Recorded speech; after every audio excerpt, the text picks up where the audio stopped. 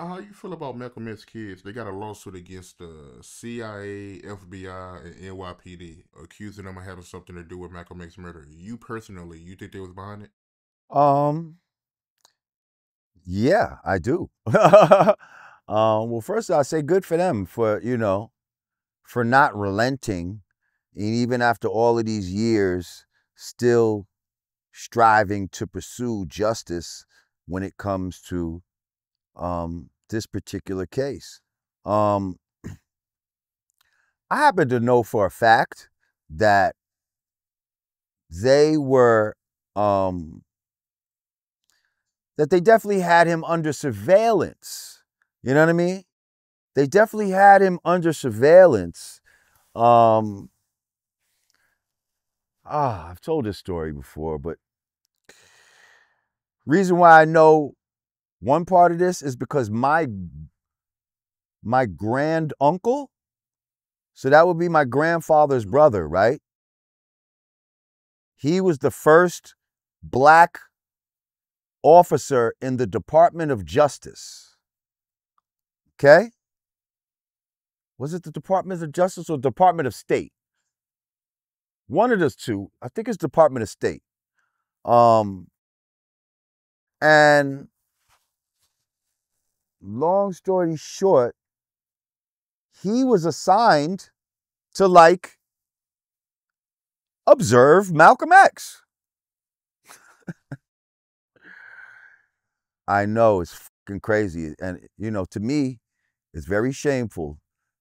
First of all, my mother was adopted, so I technically never met this guy. You know what I mean? I wasn't connected, but through doing some tracing shit, I found out who her father was and all this type of shit. And this is some shit I found out. Uh, so he was down with them. Part of his job was to go to like Malcolm X meetings and take down like license plate numbers and shit like that. And I guess they would run them and see who is fucking with him, you know? Um, and apparently when he left the Nation of Islam, I guess he was sent to like ask him what his intentions were or some shit like that. You know what I mean? And this is the government asking him to do this.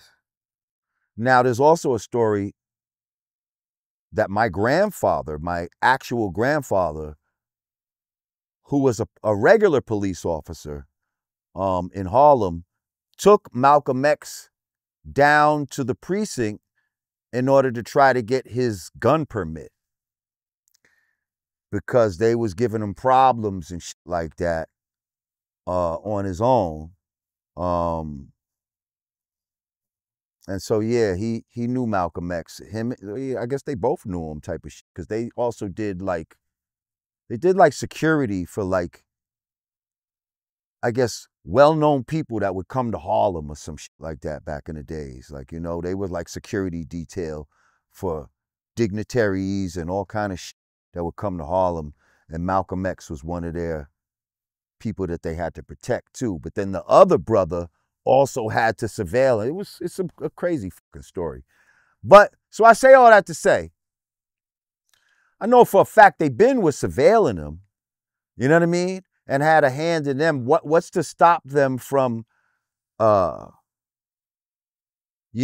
pushing more buttons? And if they're watching them this closely, I'm sure they stumbled upon whatever plot might have been either organically going on against that could have been organically going on against them, and then maybe trying to add to that, you know.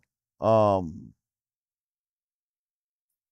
Maybe I'm hearing that a lot of police was taken off of the detail of the Autobahn Ballroom for that day or in that surrounding area or some shit like that, so they could be culpable in those type of ways. Um, Listen, I don't put nothing past these motherfuckers.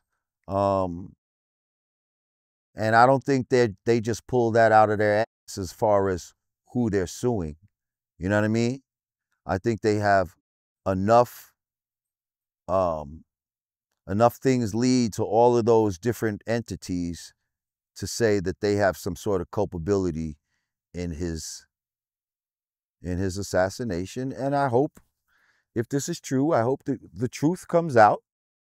And if anybody can be prosecuted, because we know murder has no statute of limitation, if anybody can be prosecuted, I hope they will be.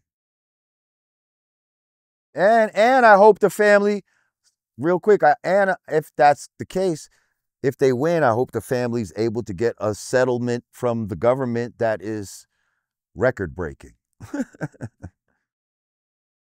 Yeah. I only brought him up to say that I know for a fact they was spying on him, and they had been spying on him for a long time.